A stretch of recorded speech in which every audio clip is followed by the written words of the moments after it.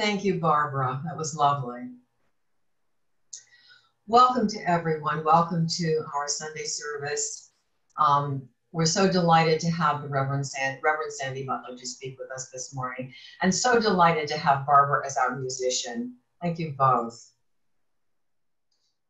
Mother, Father, God, I support my loved ones with compassion and care on their journey through life. I share my wisdom as I teach, my experience as I advise, and my understanding as I console. I pray for those I love, knowing that the Christ within them is the light that guides them everywhere they go and in everything they do. I am grateful for my role in my loved ones' lives, and I am grateful to be able to share this love with every sentient being in creation. And so it is. Amen.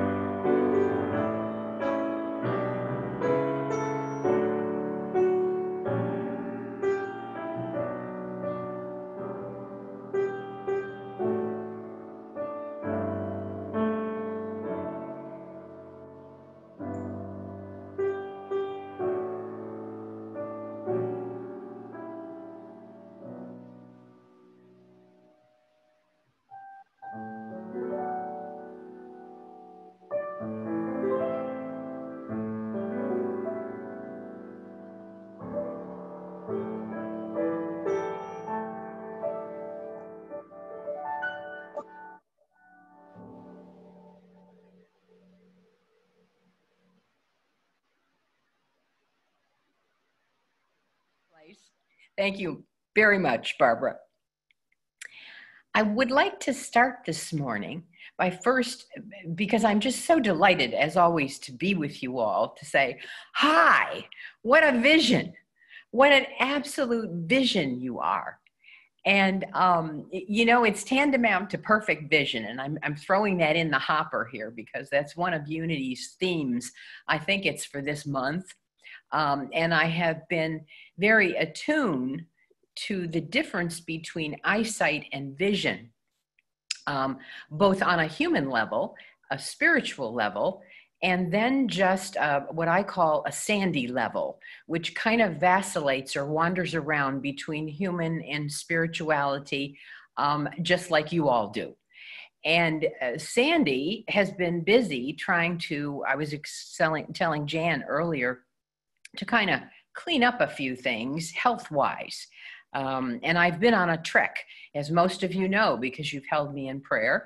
And don't you know, I chose, with Spirit's guidance, I'm sure, to have cataract surgery in the month of July. And it ended up being part of August as well. Now, if that isn't something that would put home the issue front and center, up close and personal, of eyesight, of vision, I don't know what else would. And I'm betting that many of you in the group here this morning have had eyesight problems or challenges, as we like to say in Unity. And I certainly have worn glasses since I was a little kid. And I see there are glasses on many faces here, whether you did it as a kid or you got them later in life. They were to correct our eyesight, or so that's what I was told. For me, it was at a time in my life very early on where the kids felt it was necessary to tease those of us that wore glasses. Consequently, my glasses got lost in my lunchbox. They got broken. You know, I would sit on them. They were like not something that I really wanted to be found on my person. As it turned out, I couldn't really see very well without the glasses. Hence, the glasses became more and more important. Now, fortunately, I had a grandmother who loved me dearly, and she saw my struggle. And early on, she would take me by the hand most days when I was tripping. I had a lot of tripping going on with the new glasses. And she would say to me, "Look up, girl, look up." And I found that statement to be very helpful throughout life, never mind having to do with glasses. And she meant it as it related to tripping and looking down. Later, I found out that wasn't quite true. She believed in looking up. Her God rested up there. Her God was up in the heights of her being as far as her spirituality was concerned. So looking up was not only important so one wouldn't trip, stay with me on the metaphor now, it was to be closer to her God. Now, I want to emphasize something here, in that there is a difference between vision and eyesight and seeing. And we all know, as Unity students, that difference. And I wanted to talk today, this morning, or speak with you, co-create with you this morning, about looking and viewing the vision that we are as divine through the eyes of the heart. And sometimes we need help opening the eyes of the heart, of our heart. What exactly does that mean? Well, let's take a minute and have a look at that. When we walk through life and we are doing our daily tasks, most of us are busy either looking for the glasses to correct the vision, cleaning glasses to correct the vision, and adjusting our eyesight so that we might be able to see things more clearly. Literally, we do that a lot. I didn't realize how much I did that until I got into this whole eye surgery correction business. I remember being told as a kid, "Gee, you got real bad vision." And that was the term that was used. And I kind of carried that forward, I think. So when I got to the doctor for the cataract surgery, I was carrying that "you've got real poor vision" cloud with me. In spite of, and I'll be honest about this, all my teachings and hard work in my studies of New Thought, of Unity, of moving forward in life, I knew better. But there still was that fracture, if you will, in how I was viewing my world. And I wasn't viewing myself very well either. I certainly was not viewing my world or myself with the eyes of my heart. And here's how kind of Emily Cady comes at things that I've always liked, because she's right on it and she doesn't mince words. And she tells a story of 12 men who had an opportunity to look through a fence around a bunch of buildings that were being built. And there were openings, holes in the fence that these 12 men would be looking through. Now, whether or not you go along with this, I don't know. I know that I've looked through my share of holes in fences to see what was going on, you know? And you see in those holes, as Emily tells the story in lesson 12 of Lessons in Truth, the whole world. And one man, the first man, would say, I see the entire world. I see everything. And the next man, through another hole, a different size hole, would say, no, no, no, you don't. I see the whole world. I see the world. I see the plants. I see the animals. I see everything. And so we would go down the line, man number 3, 4, 5, on up to 12, and each one would declare that they saw the world through their own eyes, and their eyes were the eyes of God, the eyes that saw it all. And as it turned out, one man would invite the other one to come over and say, look through this and see what I see. Now, I'm using that as my way of leaning into the concept of vision and seeing from the heart. You know, some of us in this community, and I've taught it recently, but not with you all, it's been years now, Eye of the Storm, which is an old volume that's been around Unity for a long time. It's still on the list of required courses, and it talks about the winds of conflict. And one of the winds of conflict that we bring upon ourselves when we doubt ourselves or when we walk around with clouds of misperception is misperception. We misperceive with sometimes an arrogance that says, much like the 12 men, oh, I see it all. I see it the way it is, and I'm going to tell you about how it is.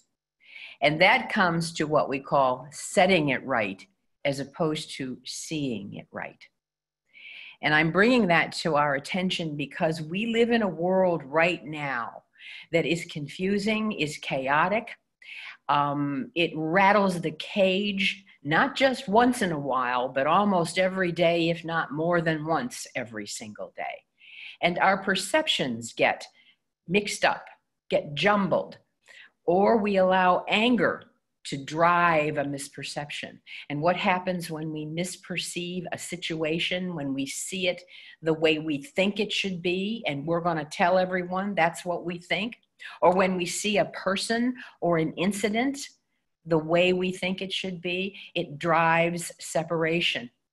Separation from who we are and what we are and how we act. Do we act from our heart? Or are we acting purely on what we see through our own individualized filters? My friends, we have a way of looking, a way of visioning, and it is through the heart. And it's when the heart is aligned with the mind that we are able to reframe our thinking. When we tell misperception, be gone, I stand in truth, which is, in Eye of the Storm, the antidote to misperception. It's principle. It's truth.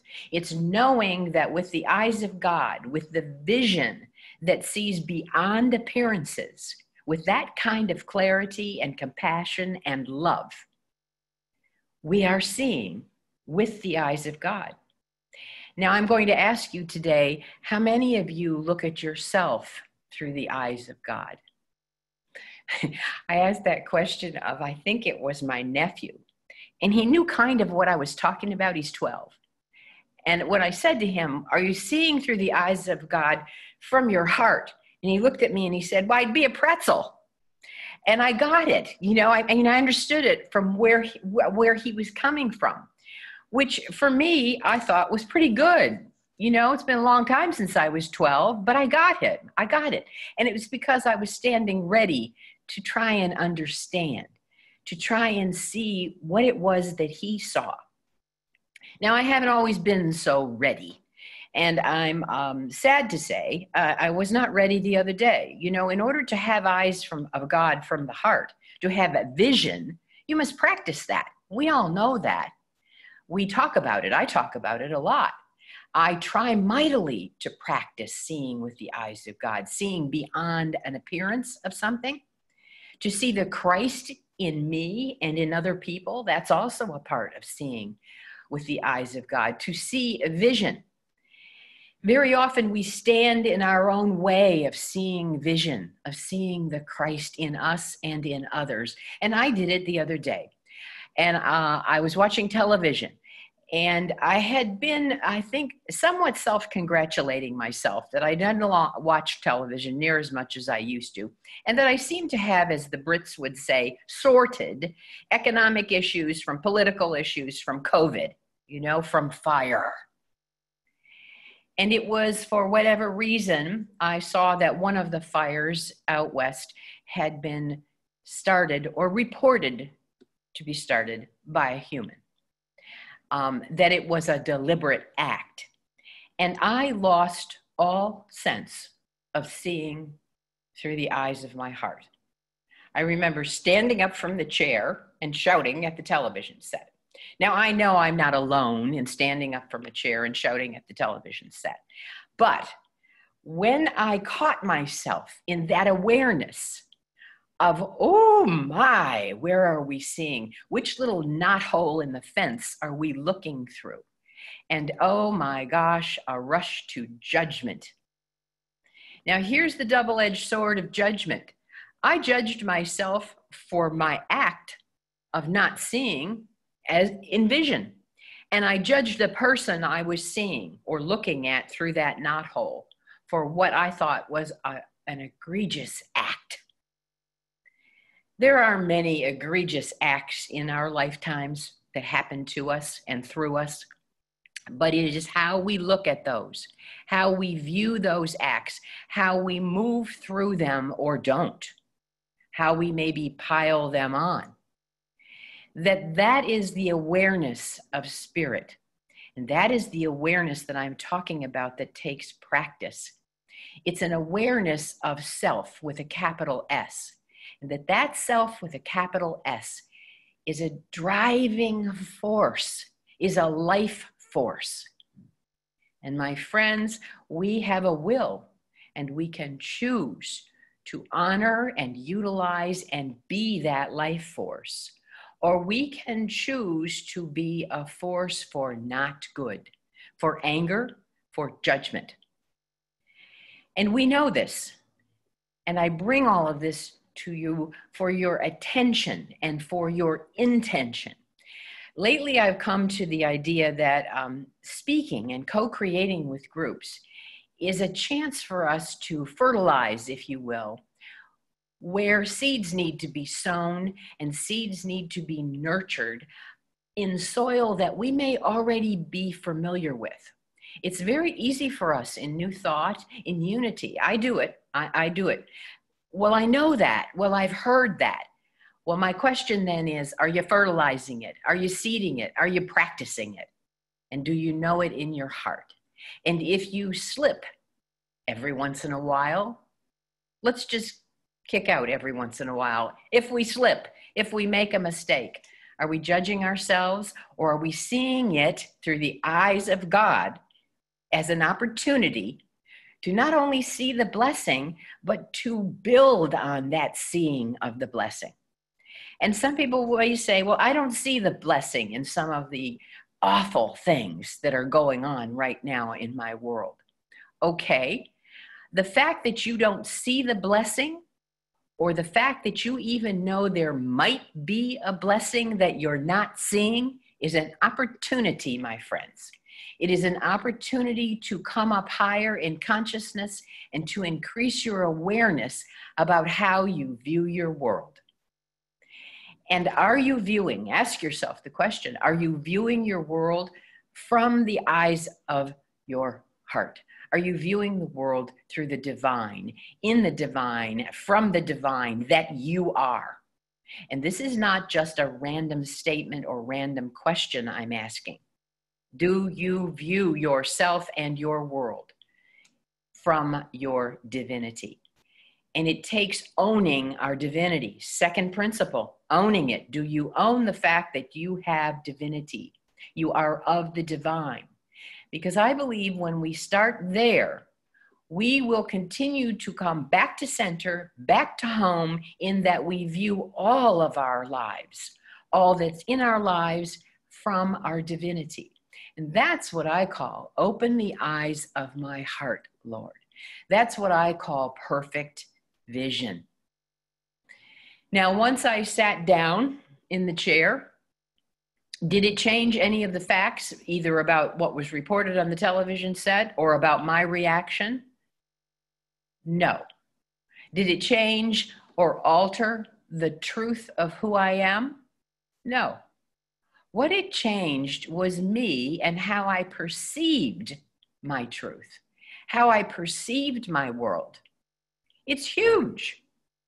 It's huge. And it takes a couple of gulps of real good air and a lot of meditation to bring it on home, especially after you may have thought you had a slippery slope kind of slide going on.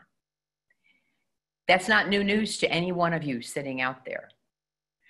I'm asking you because what it also takes to see from eyes from the heart is forgiveness, both of ourselves and others. And that's a whole other talk for another time, but I'm planting the seed now because it is the very kind of conversation, if you will, that bears having again and again and again as we move through and navigate our spirituality and how we do view our world.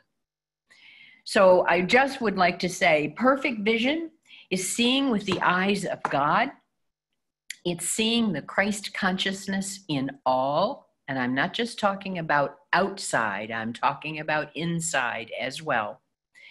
And it's going beyond the appearance, which we are in our humanity so sure we've seen it all. We've got all the facts and we don't need any help. Thank you very much. We've got this. No, we don't. I don't think so. On a regular giving basis. And that's what bears repeating. And that's why I really am grateful to be here to co-create with you all. You know what this is about. You know who you are about.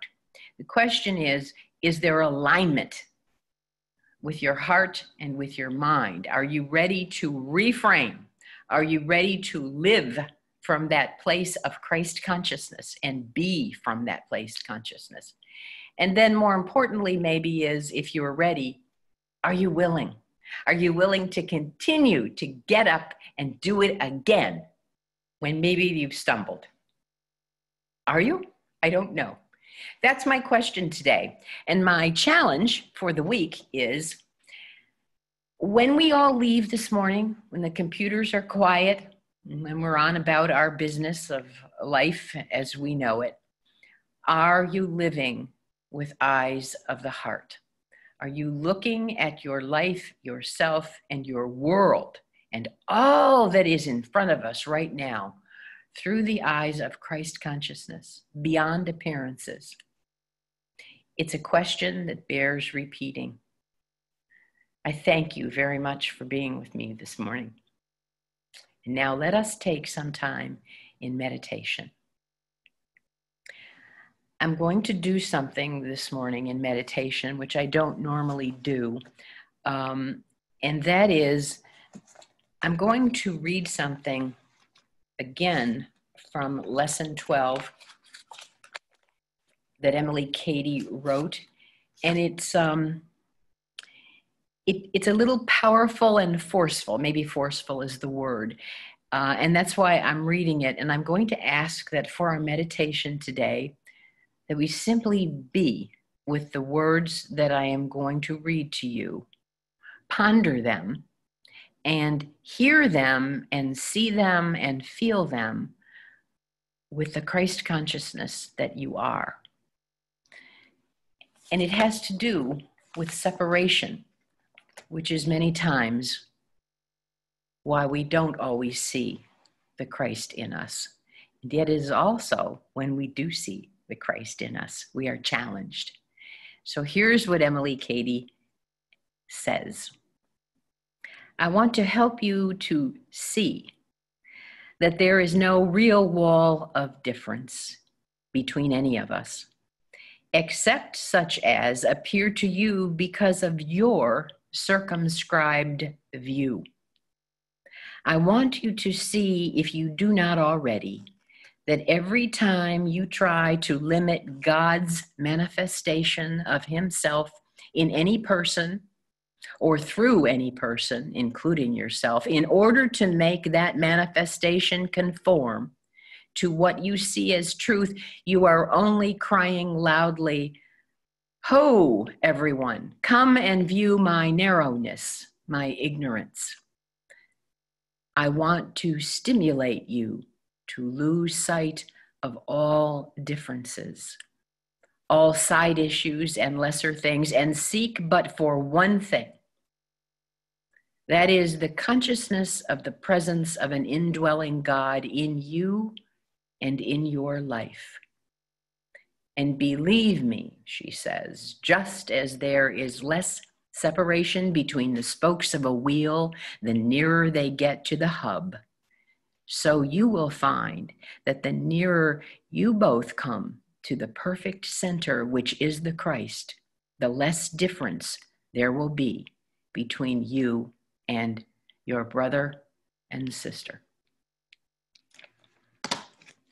And we affirm this day, I am willing to see the good all around me in everyone I meet. I am willing to see my own part in blocking the light of spirit. I'm willing to let go of all that stands in love's way. Amen. Thanks be to God. Alleluia.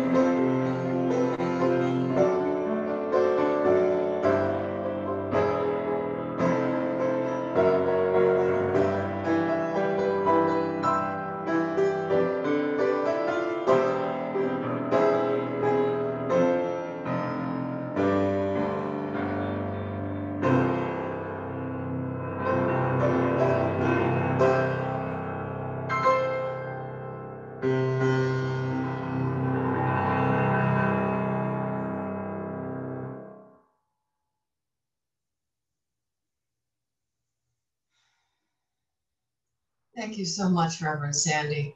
And Barbara, thank you, because we truly never walk alone. Not ever. Let's all join in a closing prayer so that we can express our gratitude for the words that we've received and the music that we've heard this morning. Father, Mother, God, we are so grateful for the opportunity to come together, even though virtually, and to hear inspiring words from Reverend Sandy and beautiful music from Barbara, inspiring music.